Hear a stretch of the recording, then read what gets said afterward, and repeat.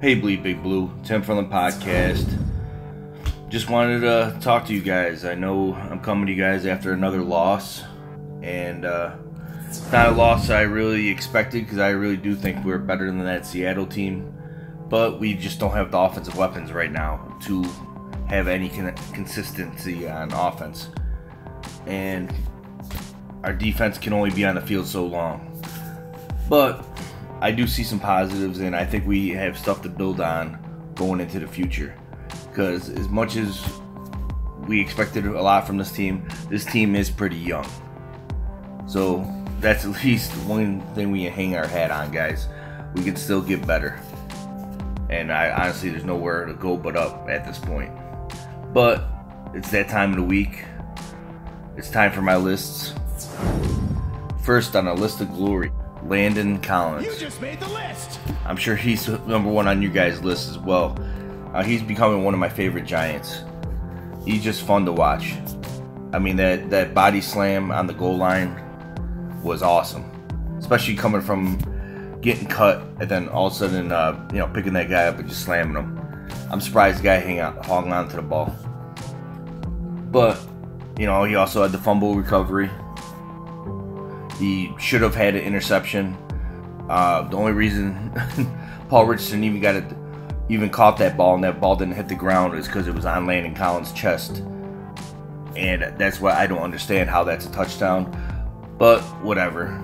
They gave it to him. Nothing we can do about it now.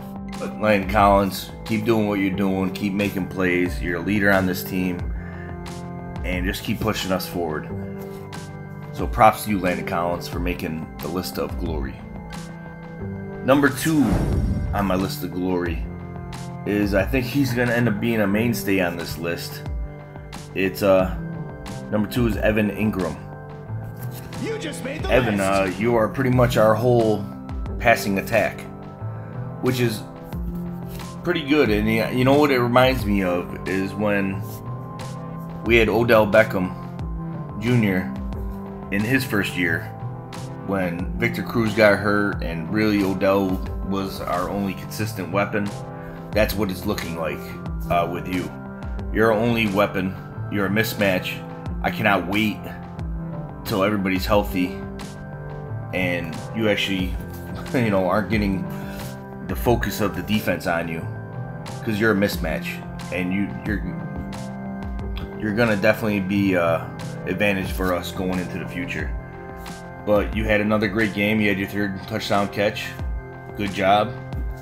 Keep doing what you're doing, because honestly, you're a whole offense. So you know what? Props to you, Evan Ingram, for making a list of glory. Number 3 on my list. Now, I could have picked a bunch of people, but this guy, just every time I was watching plays, he was in on the play. Number 3 on my list is Devin Kennard. You just made the list. You played a great game. Every time we needed a key tackle, it seemed like you were there. You were pressuring Russell Wilson all night, and that was good. I loved what you were doing out there. I know you're in a contract year, Devin, and honestly, I don't know if you're going to be back with the Giants, but you're playing well right now, and just keep doing what you're doing. We need that linebacker help. And honestly, you helped on the goal line stand as well, which the goal line stand, guys, was amazing. To hold Seattle out of the end zone for that many plays, that was just impressive, and that's old school Giants football. That got me excited. Of course, it let me down at the end of the day. But I digress. I just want to say props to you, Devin Kennard, for making the list of glory. Now, this guy did not make the list of glory, but I do want to give him a little props. Let's say, honorable mention. I'm going to have to say Avery Moss. You didn't make the list of glory, but I could see that you could make it in the future. You were making plays. Once Kerry Wynn got hurt, you were in on there. You were the reason for the fumble. You forced it so Landon Collins could pick it up. You had some speed. You were getting around the corner, making plays. Honestly, if Russell wasn't so damn mobile, you probably would have had a sack. But keep doing what you're doing. I like that we have a defensive end for the future that's coming around. Now, after a loss, you know, it's pretty easy to make the list of shame. And that's, I could have put a whole lot of people on this list, and I picked 3. But number 1 on my list is no particular person, but I'm just giving it special teams. We had a block punt. Shame. We had a missed field goal. I mean, it didn't look good. I can't stand when we're doing all this. Brad Wings, you know, lost his confidence. Rosas, or whatever the hell your name is, you better start kicking field goals, or you're not going to be on this team next year. You do got a good leg, and I know you barely missed it, but you missed it. And that was a game-tying field goal, and it seemed as soon as you missed that, this team let down. So we need all 3 facets of this team to play perfect for us to win, and you guys didn't. So shame on you, special teams. You made the list of shame. Number 2 on my list, Dominique Rodgers-Cromartie. Shame. You just came off suspension. Shame. And I would think you would give this team a boost. I would feel like you were motivated to make plays. Now, I understand your snap count was down because, honestly, obviously the team's still pissed at you for doing what you had to do. But, you know, when you're in there, you're seriously one of the most athletic corners in the league, and you were getting toasted. Paul Richardson caught a pass on you and juked you and pretty much put you on the floor. And then, a few plays later, Doug Baldwin just burns you and gets in the end zone. You know, that turned the game around. That was their first touchdown. They gave them confidence to keep moving forward. You should have been there to make a play. I expect more out of you, especially after the suspension. You need to do better. Even though it's more than likely this is your last year as a Giant, but I expect more. You made the list of shame. Number 3 on my list, Bobby Hart. Now, from you guys listening to the videos and listening to podcasts, I've been a backer of Bobby Hart. I love the way he worked, but I can't do it anymore. Bobby Hart, you hurt our team. Every time you're in on the offensive line, all of a sudden the offensive line gets way worse.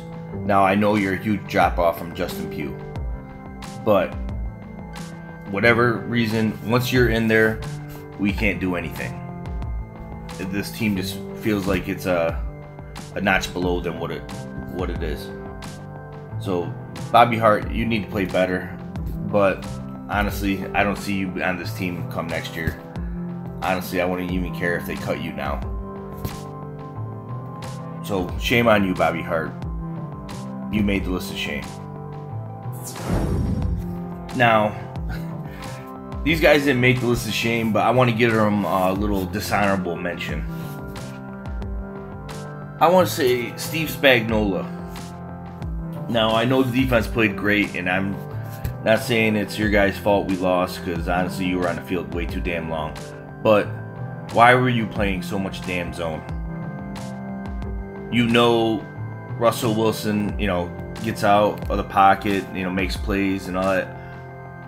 But if there were actually guys playing man, that's why he was getting open receivers, because he'd make a play, people would move in the zone and get open. That's unacceptable.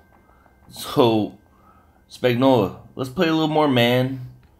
Maybe not, blitz everybody when it's, 3rd and 20 or whatever it was. And then you see Dominique Rodgers-Cromartie get burned over the middle because he has no safety help on top of it. Spagnuolo, I'm a fan, but you didn't have your greatest game. Another person that's on dishonorable mention is, I'm going to have to say, Eli Apple. Well, dude, stop talking shit. I'm tired of you getting all pumped up over like nothing plays. Now, I think you're good. I really think you can take the next step. But last year, you just made plays. You didn't do all this, waving the finger and all that garbage. You know what? Just make plays and do what you have to do. You know what? Especially when you got lucky when Jimmy Graham, got a ball thrown in his chest and you fell on the ground. But Eli Apple, just shut up and play. Just wanted to put that out there. Now, as usual, guys, I want to hear your guys' lists. I know we're not happy after another loss, but at least we have a bye week and we can take a little break from the Giants, because it's going to be a tough season, guys. But I'm going to keep watching, because I still bleed big blue, always.